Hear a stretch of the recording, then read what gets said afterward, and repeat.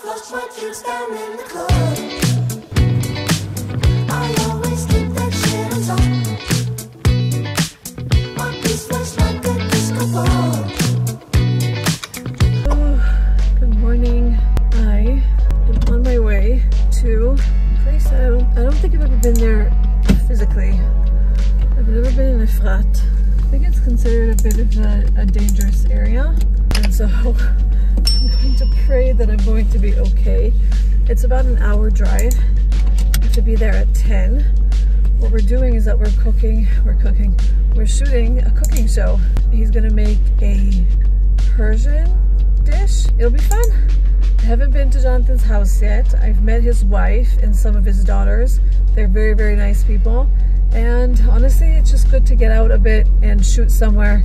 I am a bit weary of the end of the month because I always choose, gosh, guys, I don't know why I do this. I always write about the hardest subjects that there are to write. I don't make it easy on myself. I'm like, oh, I can write about this. And then I'm just like, why on earth did I choose to write about this? This is like impossibly hard to write about. So just pray that everything goes well today, that I can come back, do my stuff, and then by tomorrow finish all my work for January.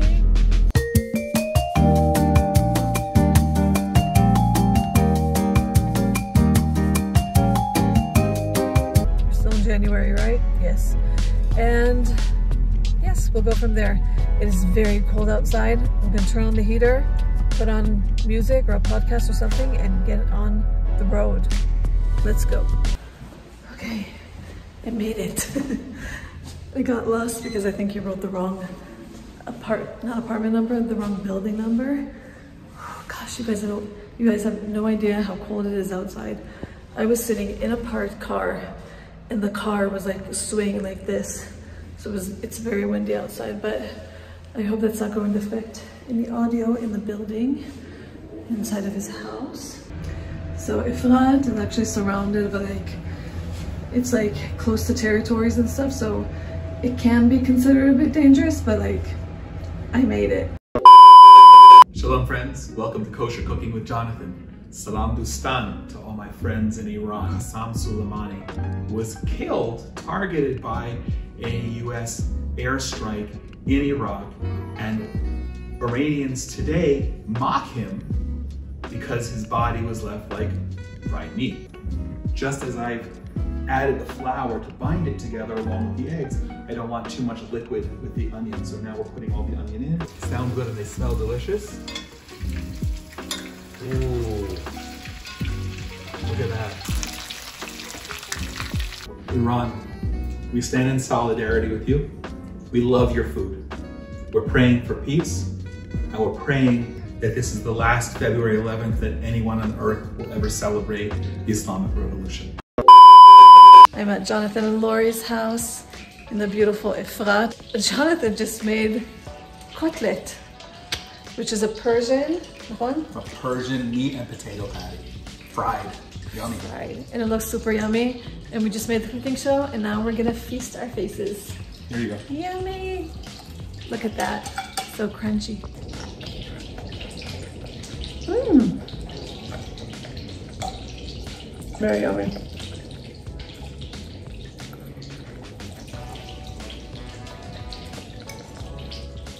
You know what it needs? Salt. Thank you. We're not gonna tell anyone that. Well, you're vlogging it now. Oops. But it's great. The flavors are great. Good job. Good filming. So we're done. You probably can't hear me with all the wind, but I got a book. This is the book that I did a promo video for Jonathan, and he just gave it to me as a gift. I'm very happy. I'm gonna go home now. I might need to go grocery shopping first. It's a beautiful day because it's very clear and very cloudy, but it is deceivingly cold because of the wind. So I think I'm actually going to, where am I going? Stop at the mall. Maybe to buy a few things, maybe not. But also I like checking like other places, how they look like. Ofra is mainly a religious place, I don't know if Orthodox, but it's mainly religious. So there we go. So this is Nitzata Dudevan. It's like a whole bunch of like organic stuff. And then this is a regular shopping place. It smells like licorice, gosh. Gosh, this is so pleasant. They even have like nice pleasant music in the background. So I'm not going to get a lot of things. I'm just gonna get eggs, tomatoes, and cucumbers. That's it.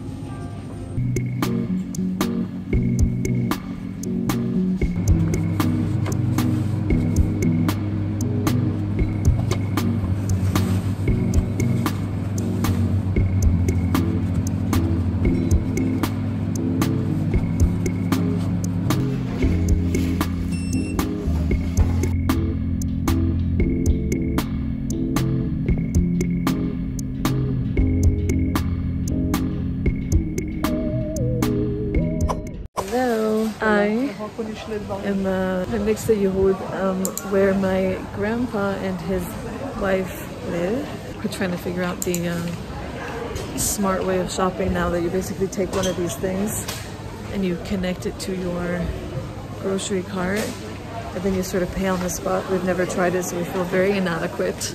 We're at a grocery shop. I love grocery shops that it feels like you're an adult, but this place is huge. It's huge.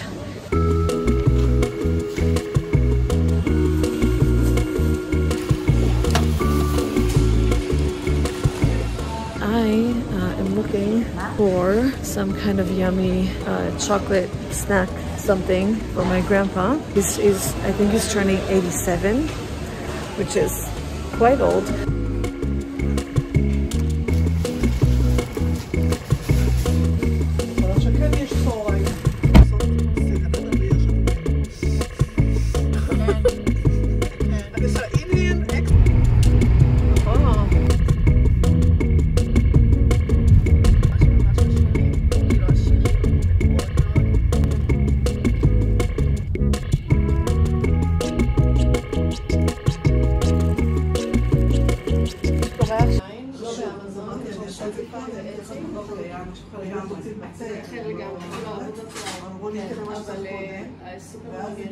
כי אני פשוט לא, האמזון זה עולם קשוח בערבות של חוקים. מכירה מה זה אמריקאי? ועכשיו, בנות פה. איפה אבא יושב? אבא יושב. פה הוא יושב. איפה את יושבת? אני לא חשוב, אני אחר כך. אני חיממתי, חיכיתי לכם. הנה, זה מתוק. תרגיש טוב תמיד, רק בריאות, רק בריאות סבא. בריאות, בשורות טובות. בשורות טובות. ומי שרוצה להתחתן, שיתחתן. אמן, בעזרת השם. רוצה להתחתן, רוצה. סליחה. בלי לחץ, כן? בלי לחץ, בלי לחץ. בלי לחץ. אם תלחיצים, אוי ואבוי לי, זה גם קורה, זה גם קורה. אני חיממתי, חיכיתי לכם. הנה, זה מתוק. אמא, מה את הכנת את זה? את זה ואת זה. אוקיי. נראה מעולה.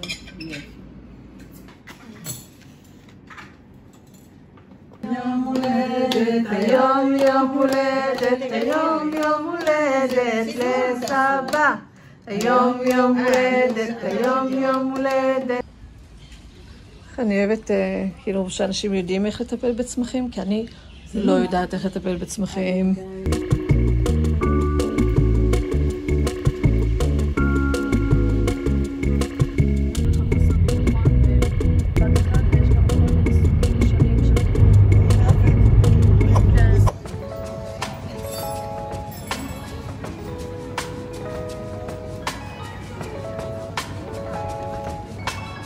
I'm going to say for the first time in a long time that the city is officially full. I think every single vlog I've been saying the city is so empty, the city is so empty. Because of the war, things have been like that. But also now because of the cold. But today is a Thursday. people are out despite the cold. When I tell you it's cold, like I have thermos clothes beneath me, like underneath my clothes, and I'm still cold. I'm just looking forward to ending my work week. I've tried very hard to meet my deadlines. It's the 1st of February, and I just want to be outside a bit in the city and enjoy my time. There she is! Hello! Oh, hi! I was just telling Ofra, like there's a place called Babette, which is a waffle place that's there. Literally, it's like a hole in the wall. Since I was a kid, since I remember being here, and they closed it! נכון, עכשיו יש שם פיצה, כאילו מה הקשר פיצה? You were saying that everything like changes all the time, נכון? I wasn't here in Jerusalem City for about, I would say, a year or something like that. Wow. A lot has been changed. A lot. And all the time, כאילו, also after Corona, but also like now. But yeah, this city is ever changing. But we are heading to Nadi's. We're heading to Nadi. Hopefully if it's open. And we're just gonna see if there's a space for us, and if not, we're just gonna keep on searching. Oh, it's cold. On a cold night. On a cold night. Here's Nadi's.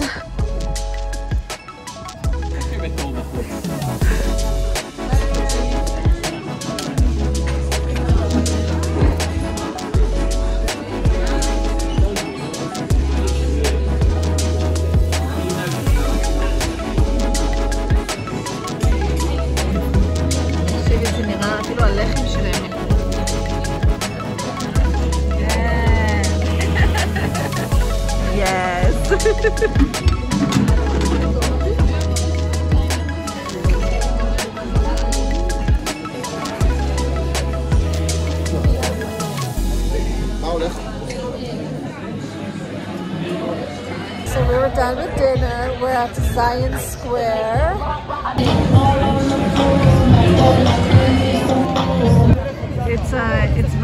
It's drunk vibes tonight. Ofra and I are gonna go get crepes or something yummy, something chocolate, something nice and warm, something sweet. And we are on Ben Yehuda. Yes. For those of you who don't know, if you're new here in the vlog, I used to live on Ben Yehuda. I used to live all the way up the top, but this was literally my street. This was my street. I lived here. This is my street.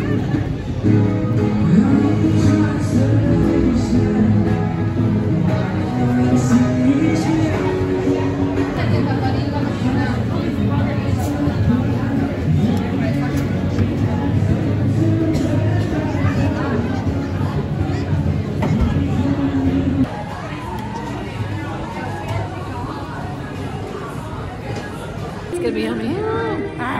Careful, it's so hot on the inside. The city is a vibe tonight. They're singing Louis Capaldi.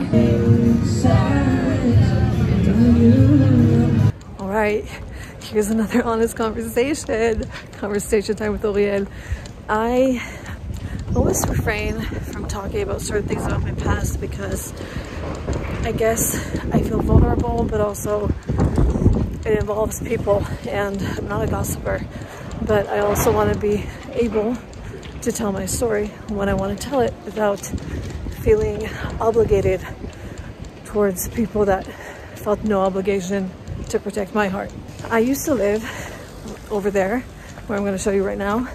That's the supermarket that I would sometimes go to. It was a 24/6, and up there is where I used to live. And so during that time, I was in a relationship, and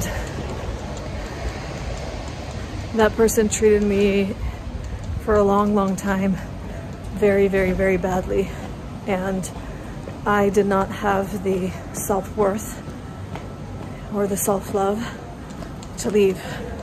And I loved this person with everything in me, and I believed in him and his ability to to change, and I forgave him over and over and over and over and over again. And eventually it, thank God, fell apart. Because I don't think I had the strength to leave because I loved him so much. And so I hate admitting it out loud, I think, because I hate the fact that I used to love that person for a long time. After that breakup, going next to my old apartment, which was the apartment I had during that relationship, it was very traumatic. It just gave me all the worst PTSD, heartbeat feelings in the world, because I suffered a lot of trauma during that time. After years, I have overcome, and I don't feel those things anymore. If you are in a place in life in which certain physical places in a city, in a town, wherever, whatever, reminds you for the worst of someone else, of a bad time in your life, I suggest slowly but surely overcoming it by going to those places on purpose. So what I had to do one time is that there were two entrances to where I used to live. One was on the main road of Ben Yehuda, and the other one was sort of like behind in an alleyway. And I would always feel very just sort of grossed out crossing by there. I had to deliberately go to the alleyway in which I used to come into my house from the back door, and just look up at my balcony, look up at the old balcony, look at where we used to sit and the things that he hung up for me, and where I used to put out my laundry, and all of the somewhat normal memories that became extremely bitter for me. I had to look them in the eyes and say, you don't control me, and what you did to me doesn't get to determine who I am or what I'm going to be moving forward. And so I had to do that in different ways with a lot of things and with a lot of places, because, you know, you live your life in the city with a person, you go to a lot of places, and all those places suddenly remind you of bad things. And so what I'm saying is, even though it's hard to confront things, go with someone, but do it. Do it. Don't let that thing forever hold this bad, you know, this cloud of this dark cloud over your head, or leave you with a bitter taste in your mouth. Like, don't let them have that control over you. Don't let the trauma have that control over you. Do what you can to heal, and I promise you, you will conquer every single tiny place. It doesn't mean that you have to do it every single time, but every single time that you choose to do it, you will feel better, and you'll come out a conqueror. And so I encourage you, if you can, to try and do that. That's my spiel. I'm going to end the vlog here. Oh, it's raining. I'm gonna end the vlog here in rainy Jerusalem, waiting for my train.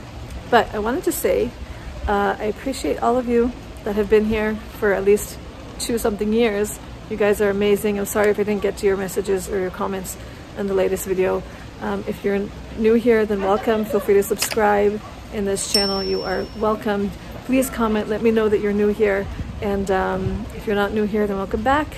I love you, and I'll see you guys in a vlog very, very soon.